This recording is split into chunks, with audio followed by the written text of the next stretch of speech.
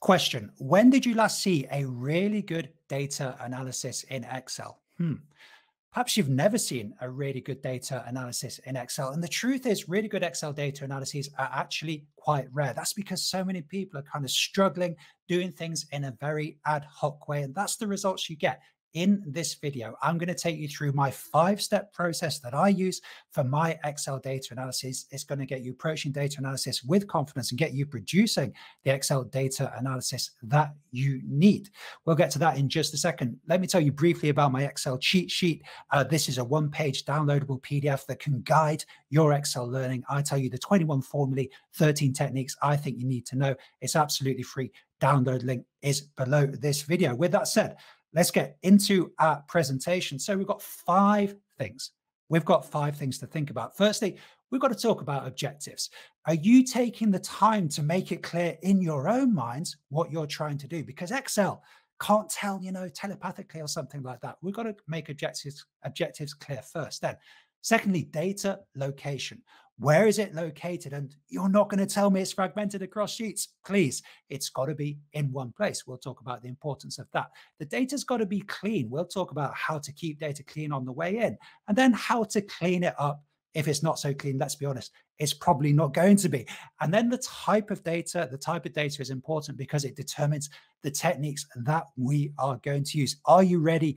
Let's get into this, work through these steps. So we have a download file available with this video. It's going to make the stuff I'm saying make sense. So the link is in the description. Go ahead and download that. Objectives. Are you taking the time to write down your objectives? I recommend using pen and paper. I've written down my objectives here.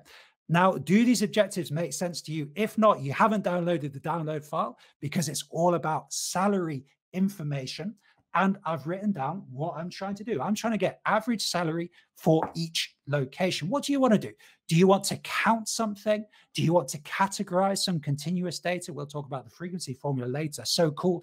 Do you want to get a measure of central tendency and average? Do you want to get an aggregate, sum something up? I've got some words on the right over here to help you. Stop the video now. Take the time to write down your objectives for your data analysis. It's going to make everything easier as we go forward. Secondly, the location of the data. Again, you're not going to tell me it's fragmented across sheets. This is the cardinal sin. It really is the cardinal sin in Excel data analysis. But I understand it happens. It's a natural thing to do, isn't it? As data sets get bigger and bigger, we think, right, I'm going to organize it and I'm just going to separate it out across sheets. That means we have less data on each sheet. But that really is a critical mistake. I can't emphasize this enough. So if you've done this, don't worry. We can still be friends. It's all good. But just take the time now to consolidate the data on a single sheet. Make sure you line up all of the column headers properly. And then in the future, keep it on one sheet. If we can do that, we can unleash the power of some of the techniques we're going to talk about in just a second. So let's get that done. Then let's talk about data cleanliness. So important in Excel. Once again, we can't unleash the power of the techniques if the data isn't clean. So before we talk about the problems, let's talk about prevention. A stitch in time saves 9. So you should be using data validation. You should be using data validation on your spreadsheets, things like drop-down menus, because they're going to stop this kind of problem. But I understand almost inevitably you're going to have some data cleanliness, data quality issues. So it's things like spelling, like this. It's the classic impossible to tell thing, which is if you have a space after an entry. That's an example of a data quality issue. So how can we clean up the data? Well, the unique formula is a great addition in Excel. If you haven't got access to it, you need to update your version of Excel. That tells us the number of unique values in a data set. It's going to highlight things like spelling mistakes. And then we've got the trim formula is going to get rid of those spaces at the end of entries. The value formula is going to convert text to values. We might even need to do some filtering. Don't like filtering on the channel so much, but we might need to do some. It's going to show us all the values in the column. And then for more complicated cases, we might need Power Query or Excel VBA. So data cleanliness is important. And a stitch in time saves 9. Prevention is more important than cure. So make sure you're doing your data validation. But if we've done our objectives, the data is one place, the data is in one place, and the data is clean, we can then think about the type of data.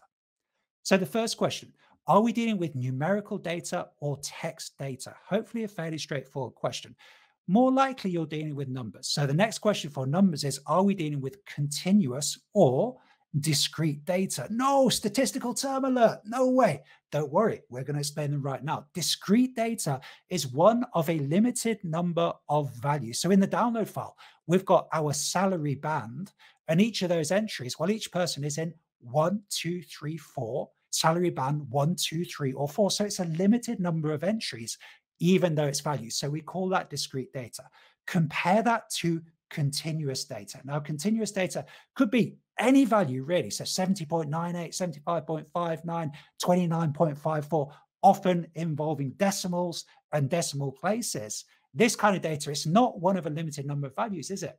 So this kind of data we call continuous. Why is it important? It's important because it determines the choice of technique. A common problem in data analysis is that people aren't using the right techniques. Let's make sure we're using the right one. That's going to really smooth things out. We'll talk about techniques in just a second. If you're using text, then it's a little bit simpler. A great first step is to, once again, use the unique formula or remove duplicates to find how many unique entries are in your data set. So with that said, we've done objectives, the location of the data, the quality of the data, the type of data.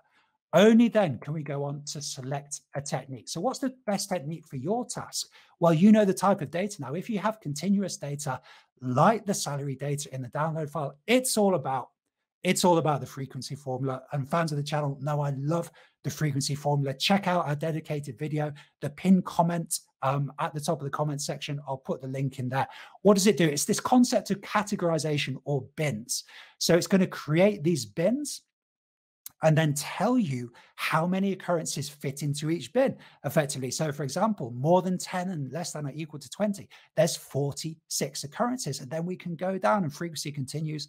Incredibly powerful formula, allows us to create these beautiful visualizations. What about this column chart? How about that for telling the story of the data? That's what you can get if you work through these 5 steps. Then what about COUNTIF? Well, if you have discrete data, COUNTIF is an absolute workhorse in terms of Excel data analysis. I use it all the time.